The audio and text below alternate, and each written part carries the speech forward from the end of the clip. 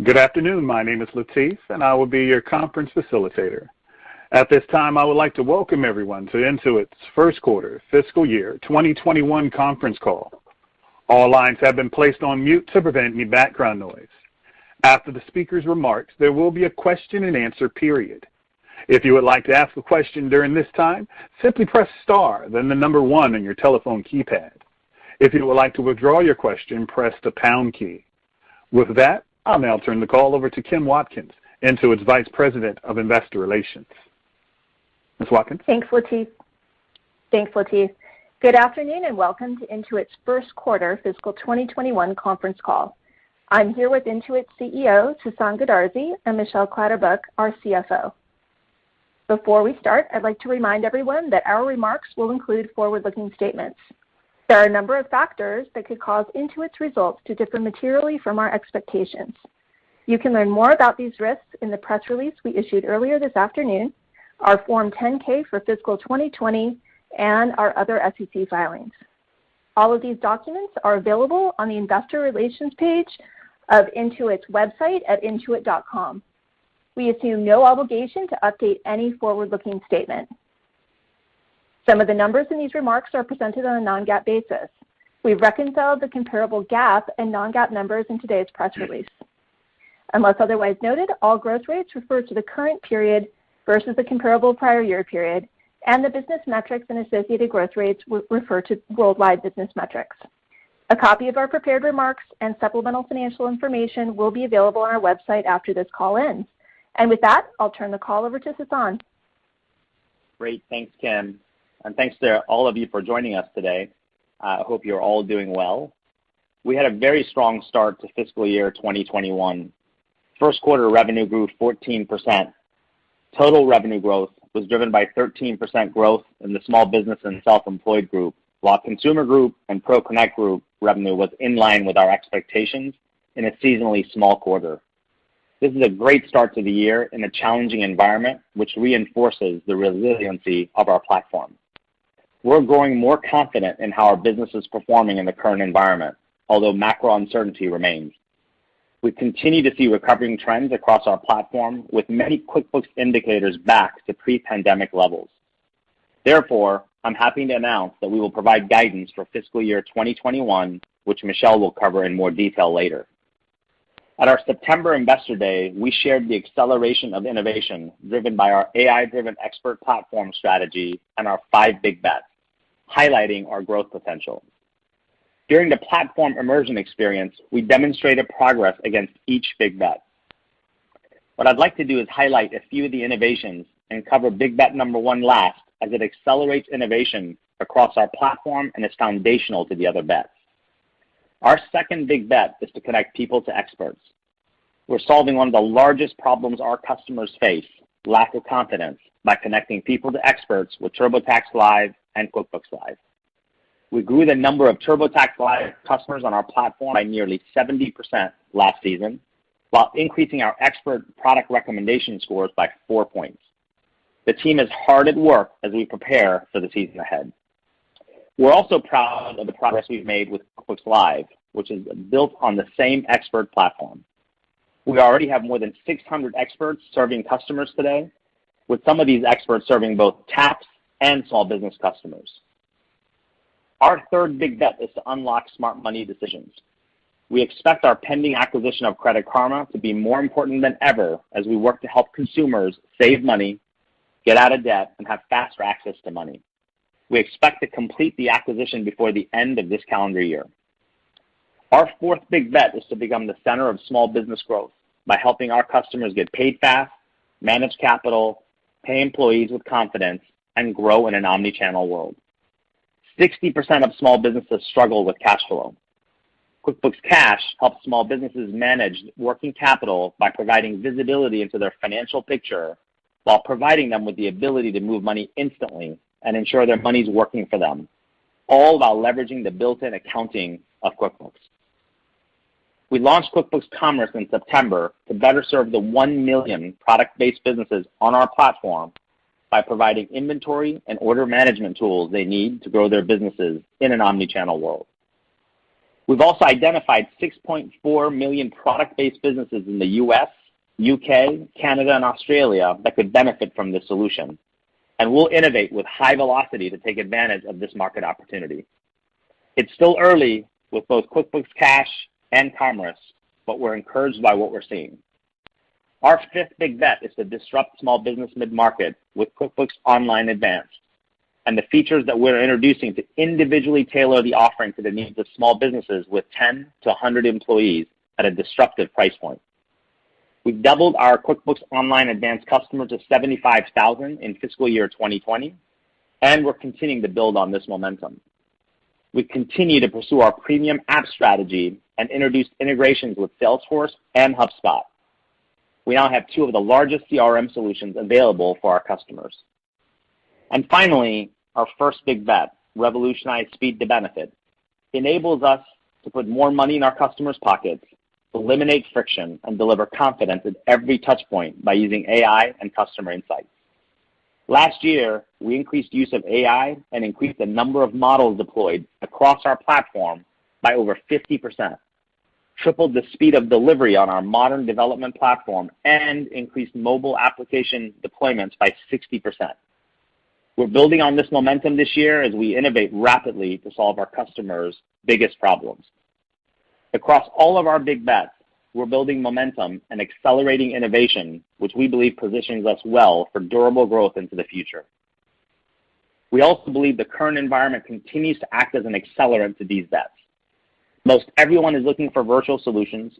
Small businesses are accelerating their shift to online and omni-channel commerce, and both consumers and small businesses are looking for ways to put more money in their pockets. So to wrap up, I'm excited about the opportunity we have ahead of us, and now let me turn it over to Michelle. Thanks, Sasan. Good afternoon, everyone.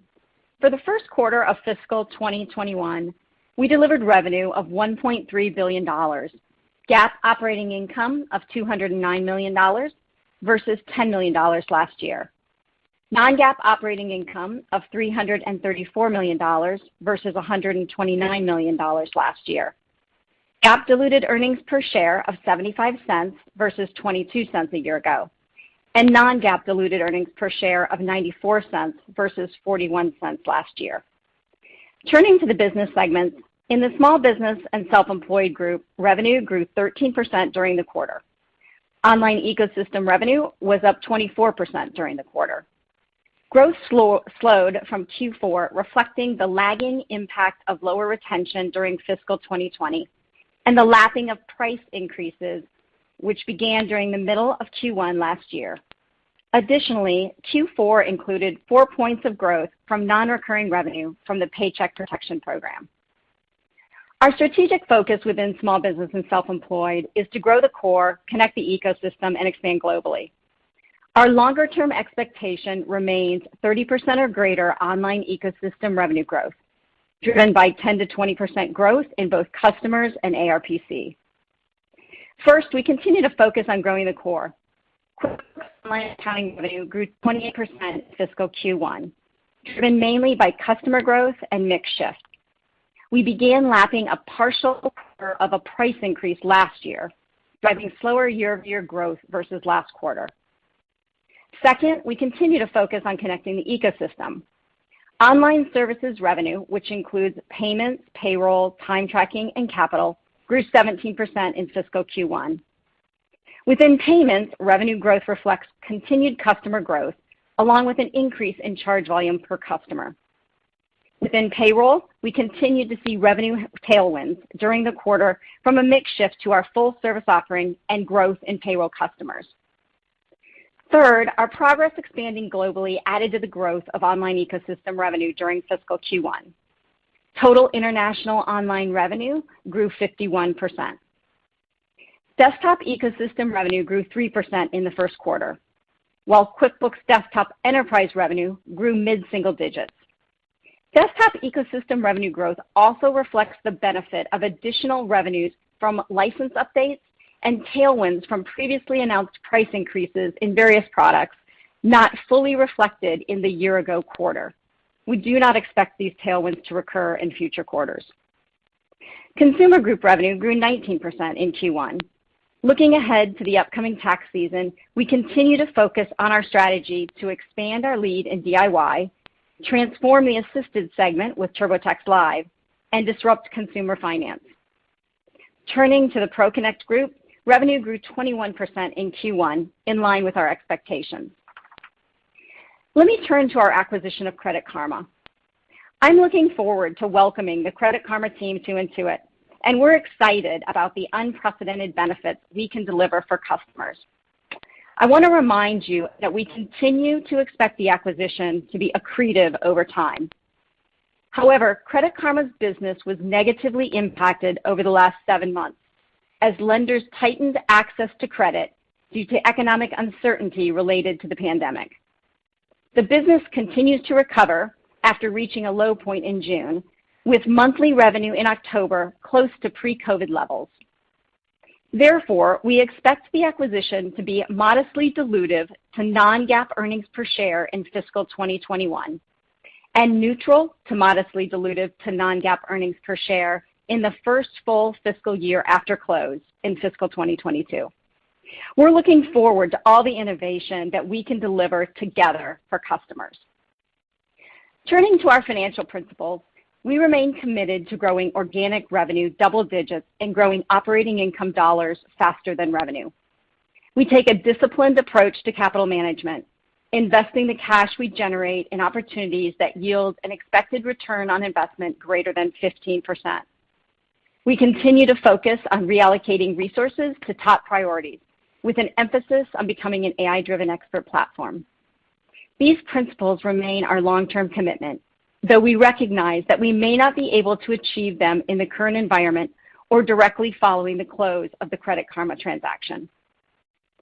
Our first priority for the cash we generate is investing in the business to drive customer and revenue growth. We consider acquisitions to accelerate our growth and fill out our product roadmap. We return excess cash that we can't invest profitably in the business to shareholders via both share repurchases and dividends. We finished the quarter with approximately $5.8 billion in cash and investments on our balance sheet. We expect to use approximately $3.6 billion of cash to fund part of the consideration for the Credit Karma acquisition. We did not repurchase any stock during the first quarter, as we temporarily suspended share purchases in conjunction with the Credit Karma acquisition. Approximately $2.4 billion remaining on our authorization, and we expect to be in the market in the future. The board approved a quarterly dividend of 59 cents per share, payable January 19, 2021. This represents an 11% increase versus last year. As you may have seen, we reached an agreement to settle the class action litigation regarding the IRS Free File program. We have agreed to pay $40 million to put this matter behind us. By entering into this settlement, which is subject to court approval, we're not admitting any wrongdoing. Also, as I shared at Investor Day, Intuit is the target of a law firm whose standard approach seems to involve making a demand that companies pay a settlement amount to the law firm instead of paying fees associated with arbitration. An increasing number of companies are facing similar attacks by the same law firm. We recorded approximately $10 million in arbitration fees for Q1 fiscal 2021 and $14 million in fiscal 2020. We'll be disclosing in our 10-Q that Intuit could incur arbitration fees of approximately $400 million related to those claims in future periods. We're in the process of disputing these fees, and we believe this is an abuse of the arbitration system. If the court approves the settlement that I mentioned earlier, we believe it may significantly reduce exposure to mass arbitration claims being brought against us. Moving on to guidance, while macro uncertainty remains, we're growing more confident in how our business is performing in the current environment. Our guidance for fiscal 2021 includes revenue growth of 8 to 10%, GAAP earnings per share of $7 to $7.15, and non-GAAP earnings per share of $8.40 to $8.55. Our fiscal 2021 guidance includes 110 basis points of operating margin expansion, as we're starting to see the leverage of our platform, which I shared at Investor Day. We expect a GAAP tax rate of 23% and a non-GAAP tax rate of 24% for fiscal 2021, This compares to a GAAP tax rate of 17% and a non-GAAP tax rate of 23% for fiscal 2020. These increases are driven primarily by state and IRS changes to the R&D tax credit and expected decrease to our excess tax benefits for share-based compensation. This equates to an impact of 53 cents to our GAAP earnings per share and 11 cents to our non-GAAP earnings per share guidance for the higher tax rates. Our Q2 fiscal 2021 guidance includes revenue growth of 8 to 9%, GAAP earnings per share of 89 cents to 92 cents, and non-GAAP earnings per share of $1.31 to $1.34. You can find our full Q2 and fiscal 2021 guidance details in our press release and on our fact sheet. One final note on Q2, we're lapping a full quarter of a price increase in Q2, which we expect to negatively impact small business and self-employed revenue growth by a couple of points. Also, shortly after we close the Credit Karma acquisition, we will hold a call to discuss our revised guidance. And with that, I'll turn it back over to Sasan. Great. Thank you, Michelle. Team, I'm very proud of our organization and all that we've accomplished together, and I'm very optimistic about the future. So with that, let's now open it up to your questions. Thank you. Again, to ask a question, please press star one on your touch-tone telephone. Again, that's star one on your touch-tone telephone to ask a question. To withdraw your question, press the pound key. Please stand by while we compile the Q&A roster. Our first question comes from the line of Ken Wong of Guggenheim Securities. Your line is open. Great. Thank you for taking my question and a really solid start to the year, guys. When looking at the guidance, specifically the SMB guidance, one might infer that you guys have removed the W and double W macro scenarios off the table. Is that the right way to think about it, or is it just purely that your business has held up much better and the realities are we still may run into those, but if we do, it'll tilt towards this new 8 to 10% lower end? Yeah. Hey, Ken. Good to hear from you. I think the best way I would describe it is, one, we're actually seeing, how resilient our platform is and how small businesses are using our platform in this pandemic. I think, two, because of that, it just gives us confidence as we look ahead in terms of how small businesses are going to be able to maneuver through this, current environment. So we're primarily going off of the key indicators that we see that are both leading and lagging. And that is really what has given us, confidence to provide the guidance that we've given. Of course, we'll all have to wait and see how, things play out with the health crisis and the impact of the economic crisis. But given just what we're seeing in our business, that's really what's informed our guidance that we shared today. Got it. Yeah, and if I could squeeze one in for Michelle, you mentioned the EBIT guidance looks like the margin expansion will be give or take 110 basis points. And you did previously mention seeing more leverage going forward. Is this the right level of margin expansion that we should be expecting, as we look ahead? Hi, Ken. Thanks.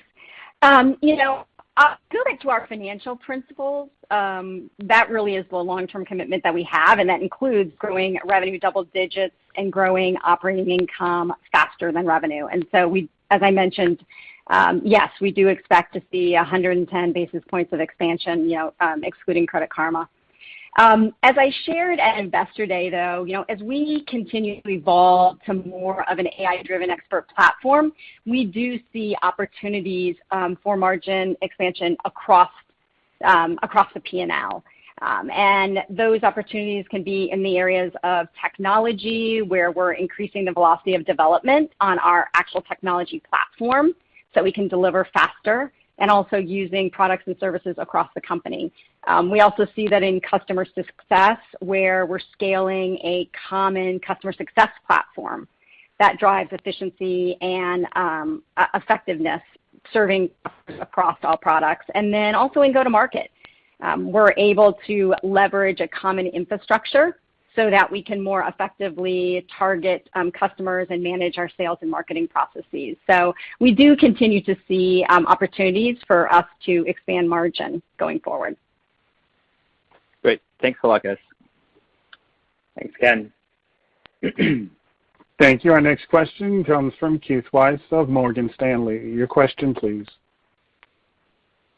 Excellent. First question I was hoping to ask, or I'm not sure if you guys are going to comment on this, was just a current status update on your expectations on timing for Credit Karma, number one, and number two, whether all the sort of constituent pieces of Credit Karma are expected to come along, because there was some speculation in the press that they might be selling off their tax business. Any chance you could comment on either of those? Yeah, sure, Keith. Good to hear from you. First of all, we do have pretty high confidence that we will close Credit Karma by the end of calendar year. So that's the first point. I think the second point is, as you know, we don't comment on rumors, but it's important to reinforce that the whole premise behind the Credit Karma acquisition was what we could do together to create a consumer finance platform, and it wasn't for the tax business, and so I think I will just leave it at that. But nevertheless, we're really excited and can't wait to close this so we can start doing amazing things together for consumers. Got it. If I could maybe sneak in one last one, since that last one's like half of an answer. In the broader platform within SMB, and when you're going into stuff like cash, when you're trying to do more of the commerce back end, how is this changing your competitive environment? And have you seen a significant sort of change in kind of who you're going up against, or sort of how you have to position the solutions for these newer solutions? Yeah. Hey, Keith, thanks for calling me out, buddy. In terms of your question, it's interesting timing. We had QuickBooks Connect yesterday, which is where we have thousands of small businesses and accountants and partners together, and of course this one was far bigger than it ever has been because it was all virtual, and we rolled out a lot of our innovations, but particularly to answer your question, we also rolled out QuickBooks Commerce and QuickBooks Cash to our customer base, or at least gave visibility and awareness. And the feedback was just through the roof because, if I start with accountants were very excited because now, they can recommend QuickBooks to product-based businesses, and they love how QuickBooks Commerce works for product-based businesses, and they love the fact that they can, in essence, help a small business run their business through the platform. And two small businesses that were product-based businesses, they love commerce. And by the way, we got raving reviews on QuickBooks Cash because it's just a simple app where you can send and receive money to be able to run your business. And so I would say from a positioning standpoint, we're not doing anything differently in terms of going up against others. What we're really focused on is the customer problem and how we're raising awareness. And in fact, our team has done some great work, and in the months and the year ahead, what you'll see is, we'll be, in essence, going to market with digital assets that helps small businesses understand that we can truly be the source of truth for their entire business versus the source of truth for their books and from an accounting lens. And so it's more about what we're doing to raise awareness and shape the market versus doing anything differently given who we're going up against, because frankly, it's no different than what it's been in the past. Okay. Got it. Thank you very much. All right. Thanks, Keith. Thank you. Our next question comes from Michael Turin of WF Securities. Your line is open. Hey there. Thanks for taking the question. Appreciate it. On guidance and the decision to bring that back, obviously the bigger focus now is on small business, but looking ahead to tax, you previously mentioned tough comps from the strong top-of-funnel activity you saw last year. Still guiding for 9 to 10% growth as a starting point there this year. Can you just help maybe frame out the base case there and maybe your confidence around ability to further monetize that uptick you saw this past year? Yeah, sure, Michael. Very good to hear from you. First of all, as we talked about last quarter, our biggest uncertainty was around the macro environment and the impact of small businesses and how our platform would perform in the times of uncertainty. So we've just learned a ton. One, all the credit to small businesses in terms of just their passion to do whatever it takes to survive, but then two, us better understanding how they use the platform to be able to deliver for customers. And so given that, and given that we started experiencing businesses opening across the company, our confidence is at an improved level than it was a quarter ago. With that said, to your question around tax, we're bullish about our strategy, and we've continued to be bullish based on the results that we're seeing, and particularly it's driven by two primary areas. One is who we focus on, and then the second is the how. The who we focus on is, we've doubled down several years ago on serving investors, serving self-employed, and serving the Latinx market, all of which we are underpenetrated. And then two, really going after the market, the assisted market, and those that are looking for more confidence with TurboTax Live. And so although our comps compared to last year are tough comps, we do have confidence in our execution, our trajectory, and that's really what informed the guidance that we provided. Got it. That's all clear. Certainly a nice start to the year. Thank you. All right. Thank you very much. Thank you. Our next question comes from Jennifer Lowe of UBS. Your line is open. Great. Thank you. I wanted to drill down on the international growth because of the 51% was a pretty impressive number, and I think at Analyst Day, you exited fiscal 20 with around 14% growth in subs, although obviously pricing has been a pretty strong level. So can you just maybe break down or sort of decompose the components of that 51% growth? How much of that is potentially an improvement in the subscriber count that you're seeing there versus just continued success on pricing initiatives? Yeah. Hi, Jennifer. Good to hear from you. It's both. Very consistent with what we shared at Investor Day. We continue to see strength in the UK and Canada, and we're seeing some of the emerging markets that we're focused on, like Brazil and France, really start their acceleration even in this current environment. And so really, it's a combination of being very focused on who we pursue, with what products we pursue, and then also really intentional about pricing, and frankly, a lot less discounting, especially in places like Canada and UK, where we have created a network effect with small businesses using us, recommending us, with accountants using us and recommending us. And so we don't have to discount as much to get our names known. So it's very similar to what we talked about, which is it's a combination of customer growth and ARPC growth. And the ARPC growth is a lot to do with what we're selling and a lot less discounting. Great.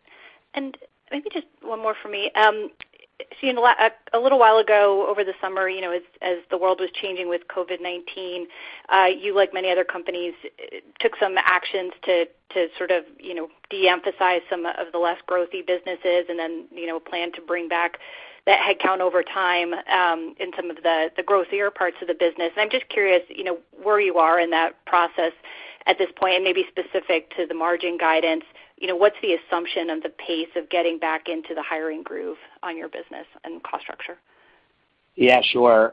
Just for a quick context, there are a couple of areas where we felt like we needed to double down in context of the bets that we've declared. It's the type of talent that we're pursuing, both in creating a modern operations and our customer success, but also the type of experts that we want to bring into customer success. And then in technology, it was more systems engineers, infrastructure engineers, cloud engineers that have lots of experience in building complex systems in the cloud.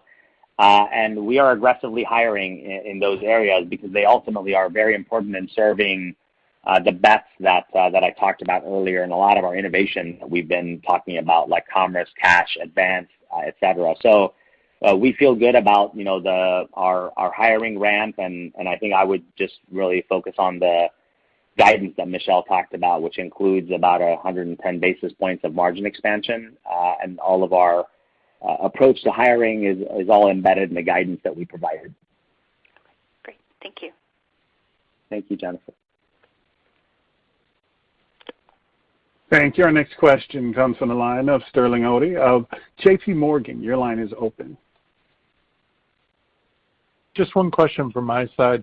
You talked about the headwind from renewal rates from previous quarter impacted this quarter's revenue. Can you just give us an update? What did you see in terms of renewal rates through this quarter in the small business franchise?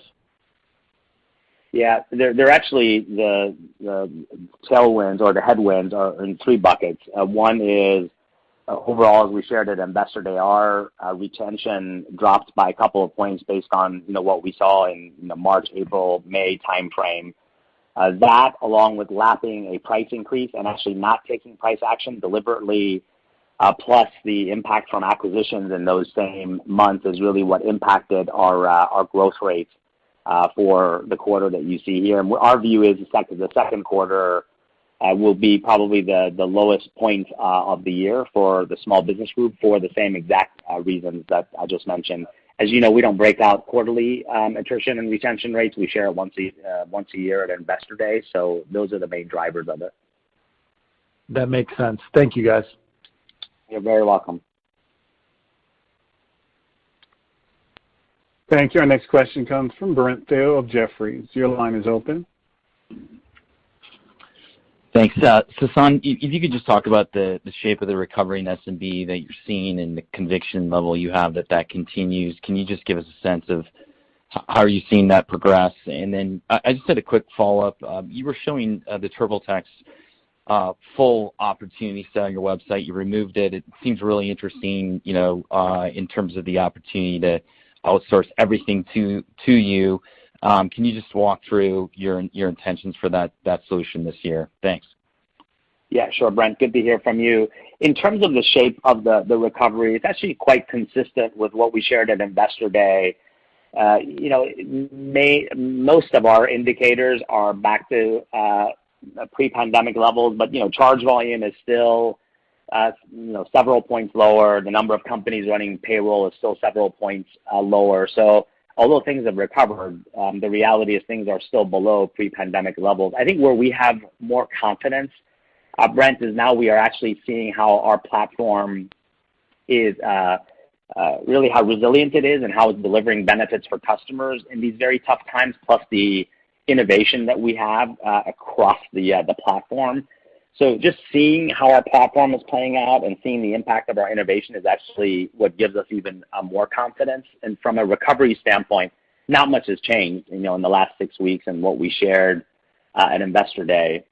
To turn to your second question, we're actually, when you think about transforming the assisted segment and really helping customers do their taxes, with confidence, there are those that choose to do it themselves, but at one point in time, they may, want to, hit a button and get an expert to come talk to them, review their return to gain confidence. To those that from the beginning may choose to have help along the way and pick TurboTax Live as an actual offering right off the bat. And then there are those that may start and decide, I just want you to do my taxes for me, which is a lot of what we were testing in the last several months. And our plan is to actually launch the platform with all of those capabilities come this coming tax season, which, by the way, is right around the corner. Thank you. Yeah. Thanks, Brent. Thank you. Our next question comes from Siti Panigrahi of Mizuho. Your line is open. Thanks for taking my question. I just want to ask about trends you are seeing in terms of new customer acquisition, because we saw this recent Q3 data, census data. There's record number of small business creation. In Q3, I think 1.6 million versus average of 800,000. So I guess most of these could be potentially QuickBooks customers. So how should we think about this opportunity and the current trend of this new customer acquisition? Yeah, Siti, good to hear from you, and a really good question. As I mentioned, there are a few of our key metrics that have recovered quite nicely, but they're still below the pre-COVID levels, like charge volume and payroll. Acquisition is one that's actually rebounded, quite nicely, and we're actually benefiting from some of what you shared, which is more new business formation. So that's probably a metric above and beyond all of them that is probably more in the green, and we're benefiting from some of that recovery. That's great. Thank you. You're very welcome. Thank you. Our next question comes from Brad Zelnick of Credit Suisse. Go ahead. Hi, everyone. This is Yawan for Brad. Thanks for taking my question. It's a little bit specific, but also philosophical here. And it's around QuickBooks Commerce and the specific topic of discounting. I understand it's a new solution and you want mass market adoption, but when I go to the website, it shows 92% off the monthly list price for the first 12 months of service. I've never seen anything like that in software before. I guess what's the thought process here, especially as it sounds like you're being more thoughtful around optimizing for discounts in other areas of your business? Yeah, sure, Yao. Good to hear from you, and very good question. Two things I would say. One is we are actually very intentionally qualifying customers at the top of the funnel to ensure that we only bring in customers that we can deliver against their expectations, given we literally just launched the platform. Interesting enough, one thing that we're seeing is customers want to use it so bad they go back to the top of the funnel and change their answers so they can qualify for it. So the demand is quite high. I think you may have fallen into one of our test cells. There's a lot of different things that we're testing, different business models, different pricing. So I don't exactly know what you fell into, but it sounds like you fell into a test cell. Got it. Thank you. The other bit, I guess, around the 9 to 10%, I'm sorry, the QuickBooks and small business growth scenario there, just thinking about exogenous factors that may result in upside or downside, does a hypothetical government stimulus package, how does that help churn or business creation, and how to think about that flowing through to your model? Yeah, the stimulus, I would say, no pun intended, is not really going to be a big stimulus for small businesses. It's not going to make the difference between them going out of business or not. I'll hit on one element of your question, which is the range of the guidance. The low end of the guidance is really driven from how restrictive the states becomes, how restrictive the country becomes, beyond what we're all seeing, which is you now no longer, although every state is a little different, you no longer can go into a fitness center. It's only if it's outside. You can't go eat inside at all. Now schools like the New York public schools just closed again, so everybody has to go work from home. That has implications for the local economy. So the low end of the guidance is more how restrictive things get, and then the impact on small businesses, because we feel quite confident in our execution. And of course, the high end is I would say the trends that we're experiencing and seeing right now. That's how we thought about it. Got it. Very helpful. Thank you. Yeah, very welcome. Thank you. Our next question comes from the line of Arvind Ramani of Piper Sandler. Your line is open. Thanks for taking my questions. Now, I just wanted to one of the tone changes I picked up at your recent Analyst Day was kind of really focusing on increasing revenue per customer. Just want to see if that was kind of something that you're looking to do to really increase revenue per customer, and how you're planning to approach it over the next couple of years. Sure. Arvind, good to hear from you. Let me just play back your question because you were cutting in and out. I want to make sure I'm answering the question that you're asking. I think your question was, we talked about revenue per customer increasing at Investor Day, and you were just wondering how we plan to achieve that. Did I play that back correctly? Yes. Okay, yes. Great. I would say a couple of Uber messages. The first one is it's because of the incredible innovation and the acceleration of the innovation from the team that's really going after delivering benefits that customers care about most. So if I decompose that with a couple of examples, what I would share is, QuickBooks Live has the potential to increase revenue per customer. The volume is not, of course, at the same rate, but the revenue per customer is. When you look at QuickBooks Advanced, which comes with it serving much larger customers, that has an opportunity and does move the needle when it comes to revenue per customer. And then there's the services that go with QuickBooks Live, the services that go with QuickBooks Advanced. And then within all the services that we provide, payments, payroll, T-Sheets, and now with the integration of T-Sheets and payroll with payroll full service, these services and the innovation and the impact themselves also deliver more revenue per customer. So when you put all of those together, those are the biggest drivers of increased revenue per customer, which is just driven by the innovations that the team is delivering for customers. Great. Terrific. And just a quick second question for me. How transformative is your relatively new integrated CRM solution? Should we expect this to be a big revenue growth driver, or is it just another proof point of differentiated offering? I think it's just another important innovation and benefit for customers on our QuickBooks Advanced platform. Again, when you think about these customers, because I'm assuming you're talking about like HubSpot and Salesforce, and these customers that are between 10 to 100 employees and even larger than that, they are looking for CRM solutions. So we invested quite a bit of time with, I'll use HubSpot as an example, to really deeply integrate. In fact, I was reviewing the demo several days ago, and it's a really cool experience for our customers. So it just positions us and allows us to not only serve our existing customers with QuickBooks Advanced, but also penetrate and get new customers. Great. Thank you very much. You're very welcome. Thank you. Our next question comes from the line of Scott Schneeberger of Oppenheimer. Your question, please. Thanks. Good afternoon. I was hoping, Sasan or Michelle, if you could elaborate, please, on the mix shift driving in QuickBooks Online Accounting. If you could delve in a little deeper, primary drivers and sustainability you foresee there. Thanks.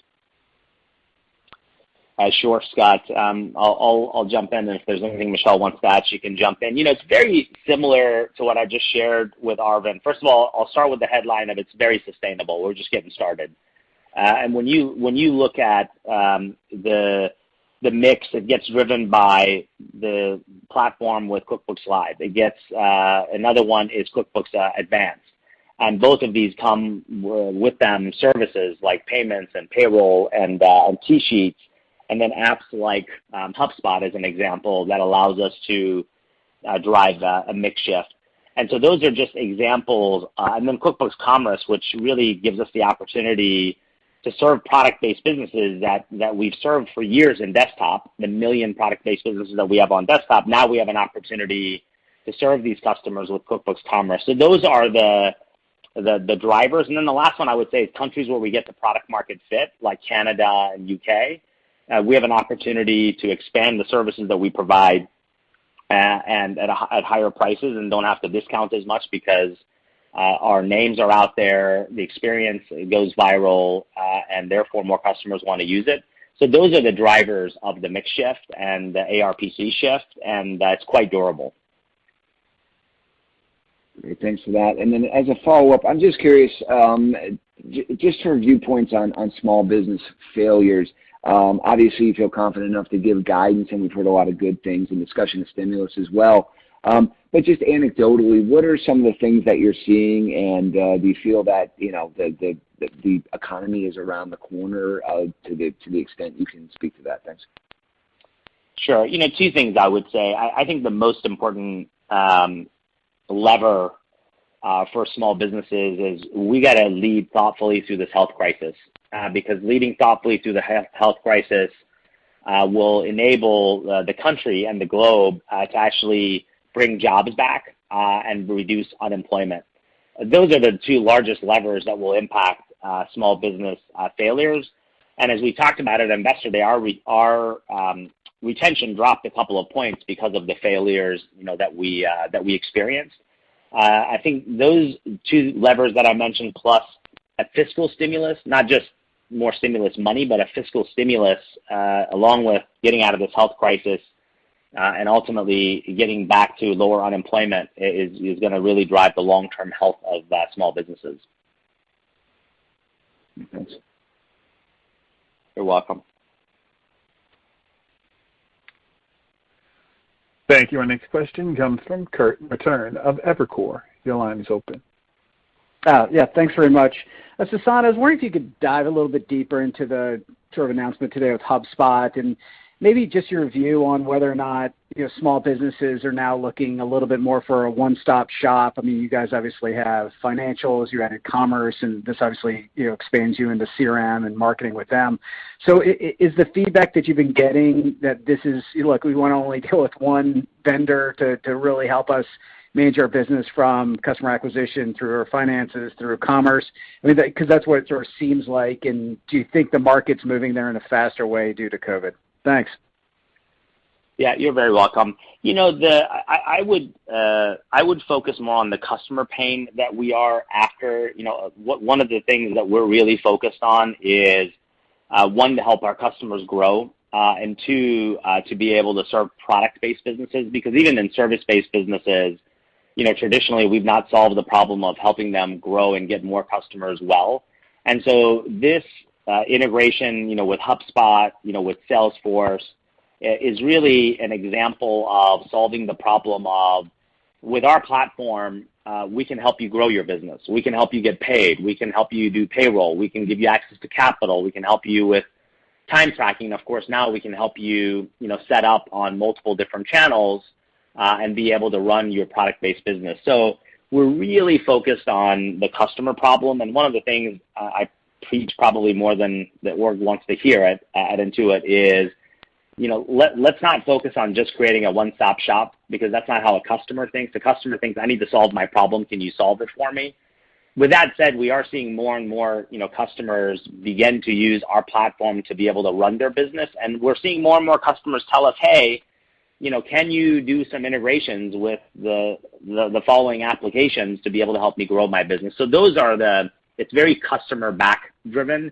And, it's now, several years of us being in the cloud where we're building out the platform to the point where you don't need to go anywhere else. You can run your entire business on our platform, which is exactly the same thing we're looking to do on the consumer side. We want a consumer platform where you can do your taxes, get early access to your paycheck, connect to financial products that are right for you, and truly reach financial freedom.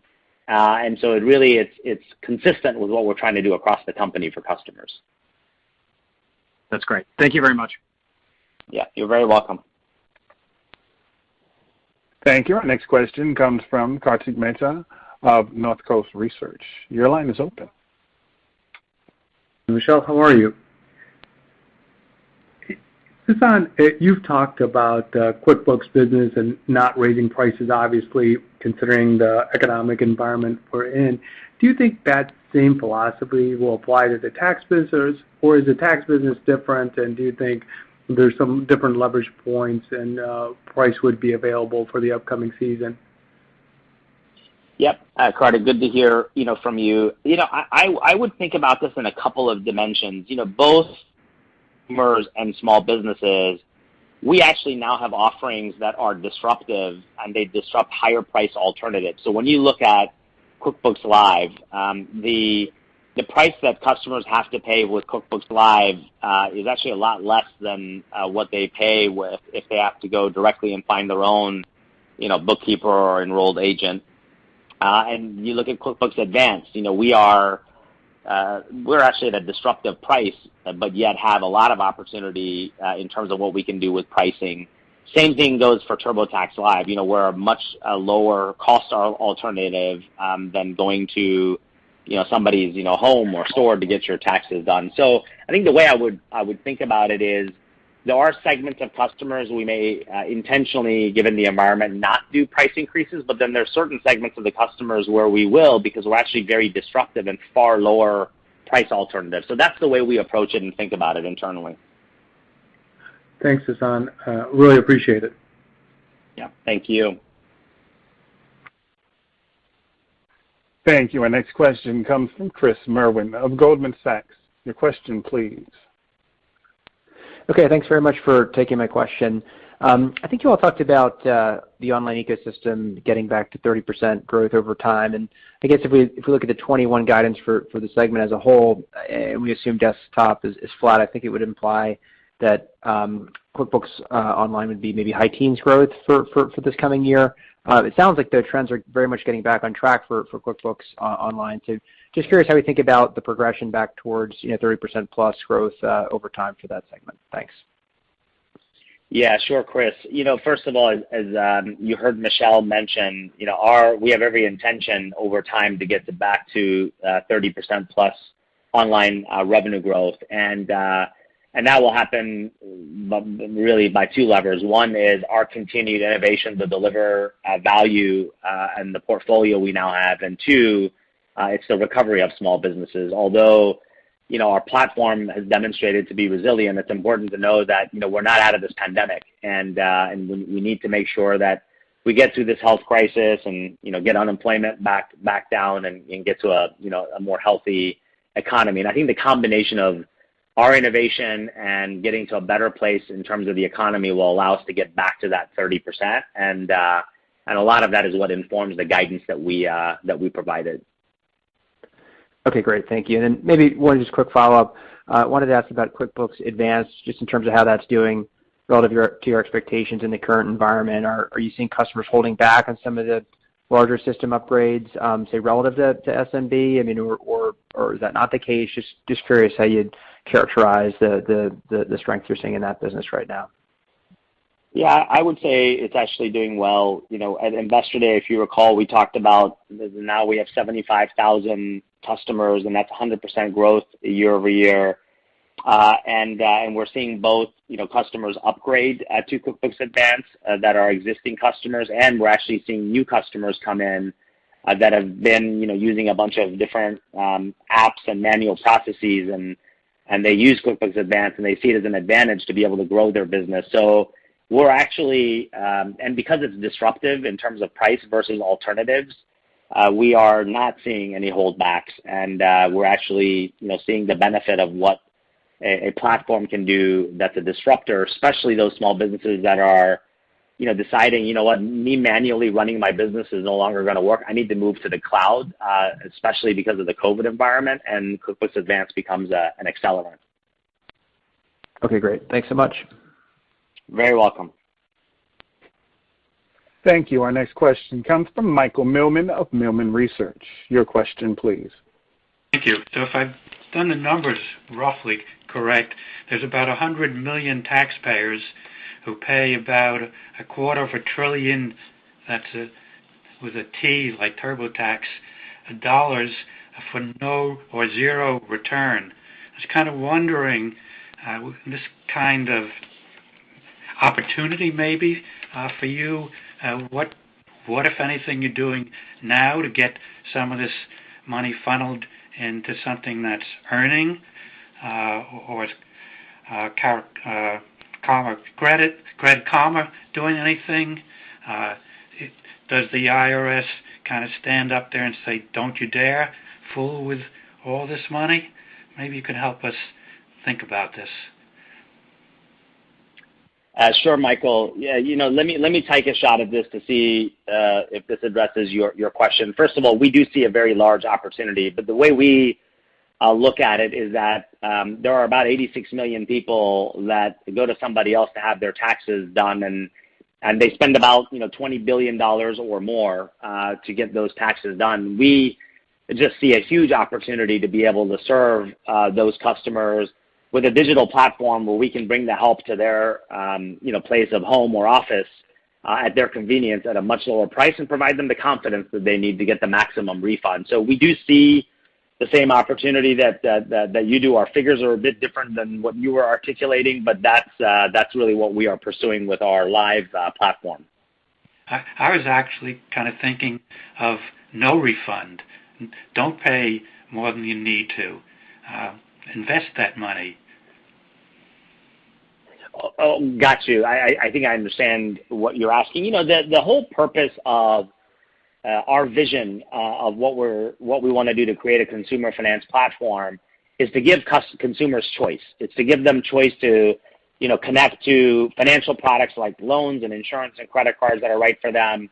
It's to be able to give them choice when they get their tax refund, if they want to put it in a high-yield savings account, if they want early access to their tax refund, if they actually want early access to their paycheck, to give them more choice because we have the ability with using their data with their permission to give them insights that otherwise they wouldn't get. Plus, by the way, if they wanted an expert to help them or provide some advice, we could also help them with that. That's our vision of what we want to do with our Big Bet 3, which is unlock smart money decisions. And of course, that's where Credit Karma comes in and can really fuel that vision, and we're excited about it. So you're thinking more of after taxpayers get the refund, rather than saying there shouldn't be a refund. You should be using that money more productively than lending it to the IRS. Yeah. Well, the refund is the consumer's money. So it's money that's theirs, and they earned it, and they should get their refund. It's about how we help the consumer with what they can do with their refund is really our mission. I see. Okay. And just quickly, the guidance you gave, that is before Credit Karma, or does it include Credit Karma? Yes, that is excluding Credit Karma because we have not yet closed Credit Karma. And as Michelle mentioned, once we do close Credit Karma, we will actually have another call, and we will update our guidance, and it will include Credit Karma. Okay, great. Thank you very much. You're very welcome. Be safe. Thank you. You too. And ladies and gentlemen, I'm not showing any further questions. Would you like to close with any additional remarks?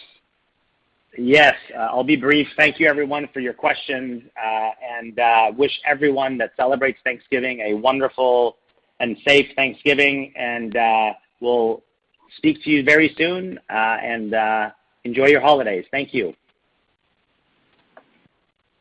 Ladies and gentlemen, thank you for participating, and this concludes today's conference call.